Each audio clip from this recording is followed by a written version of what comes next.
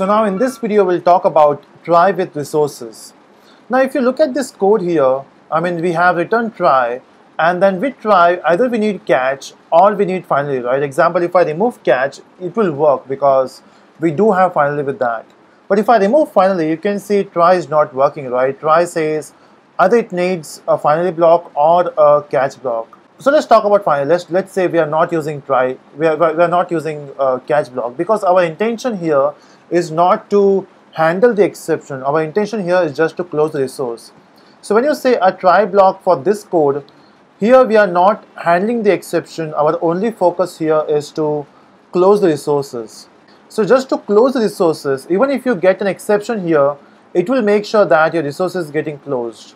If I print something, if I say closed, and if I run this code, and if I say some weird number, you can say even if you are getting an exception, it is saying closed. That means it is closing your resources, and that it is giving you some exception.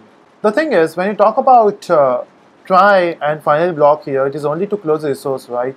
So in the new version of Java, which is 1.7, it is not compulsory for you to write final block. What you can do is, instead of using this syntax, what you can do is inside try block, you can give a round brackets and you can define this object there itself. Now, what is the advantage of this is, in fact, you have to also mention before reader. Now, if you do this there, you don't have to use final block. So as soon as your object goes out of scope, it will close the resource automatically.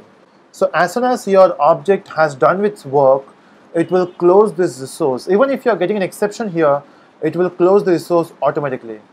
Okay, so if I say 987, we got the output. So we can write a try block without using a catch block or without using a final block. We can do this with the help of this syntax, and this syntax is called as try with resource. So yeah, that's it about this video. We have seen how to use try with resource. In the next video, we'll talk about try to create our own exception.